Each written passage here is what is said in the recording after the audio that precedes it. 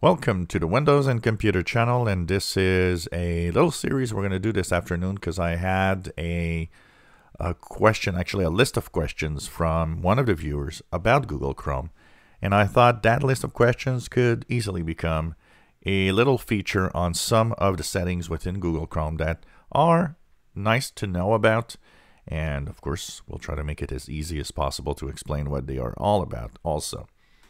The first one is about managing search engines in Google Chrome. So when you actually open Chrome, its default is Google. And of course, that is Google's browser. So they, of course, push you into using their own search engine.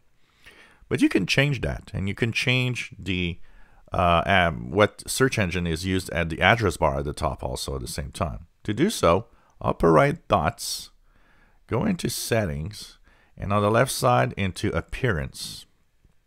Go down and you will see Search Engine. And then you will see Search Engine used in address bar. So by default, the address bar at the top is a search box. So you don't have to have Google as a main page, for example, in your browser. You can have something else, but you can search Google through that address bar at the top. A lot of people don't know that. It's surprising. Now, if you want to change what search engine that address bar is all about, well, you can click the list of search engines that are in your computer.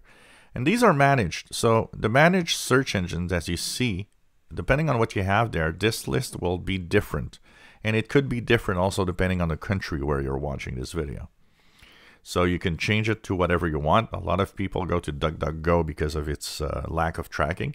So whatever you want to do, just choose a search engine that pleases you, and that will become the search engine that works in the address bar. Then you can, of course, manage search engines. These will show you the search engines that are by default here. The one in black is, of course, the default one. The other ones in the gray color are possible search engines that you can actually choose. You can also add a search engine by adding its URL. Or you can just, go through search engine or keyword list. The other search engines very often are dependent on what searches in websites you visited. So there could be all sorts of websites showing up here.